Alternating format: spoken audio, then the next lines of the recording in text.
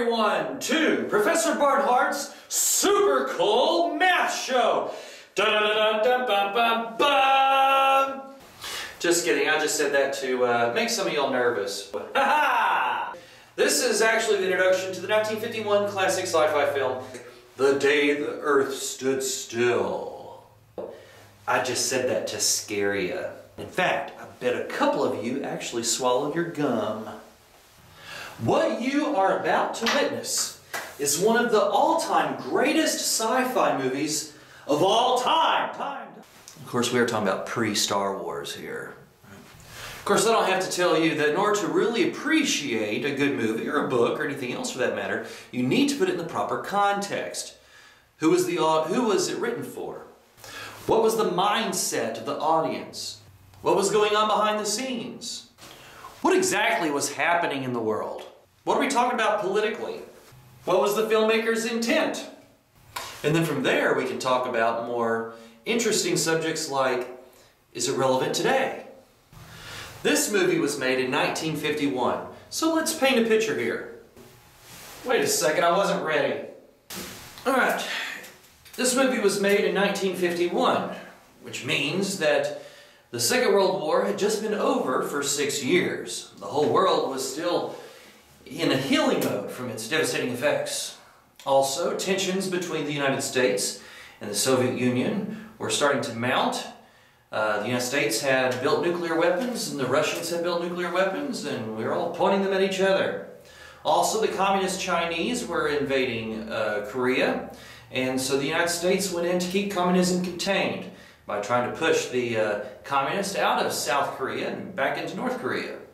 New and powerful bombs were being tested, all in the name of nuclear research, with fearful results. And due to the world's fascination with these uncharted areas of scientific endeavor, personalities such as Albert Einstein were becoming popular icons. Now, with the world's growing interest in all things related to science and mathematics, the entertainment industry had to change as well.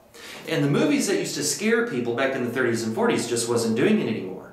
All those slow-walking monsters like the Mummy and Frankenstein, they're like hanging out with Abbott and Costello now. So now we're looking for something scary, something menacing that comes to us from space.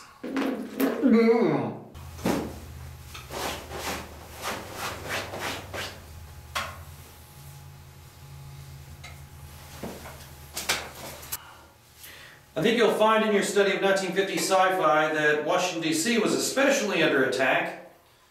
I seem to recall that a giant praying mantis was perched high atop the top of the Washington Monument, and flying saucers crashing into the Capitol Dome.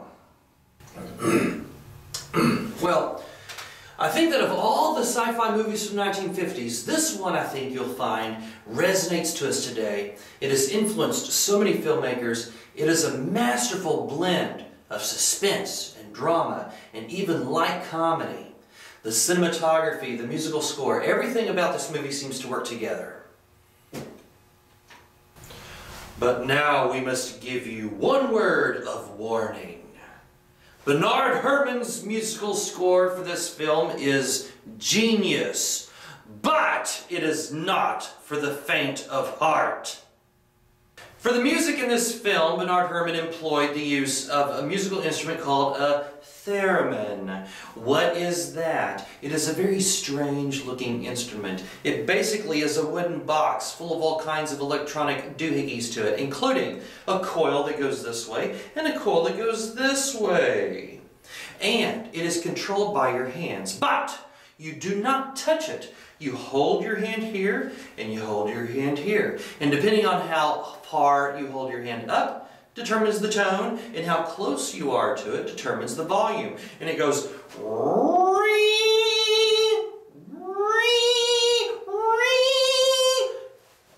and it's scary. It has a super scary sound.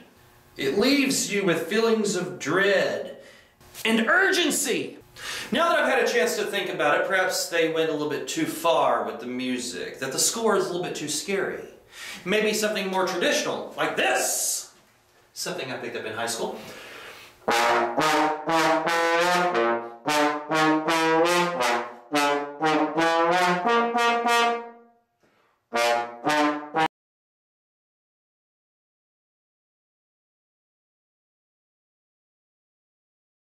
All right! This is the part where you leave me and go watch the movie. And then, when the movie is over with, come right back here and we will discuss more about the nuances of the film. And in the meantime, I'm going to try to make sense of this gobbledygook. And maybe we can also practice our math when we get back as well. Ooh, doesn't that sound exciting? So go! Shoo! Shoo, shoo, shoo, shoo. Go and enjoy the movie already. Bye.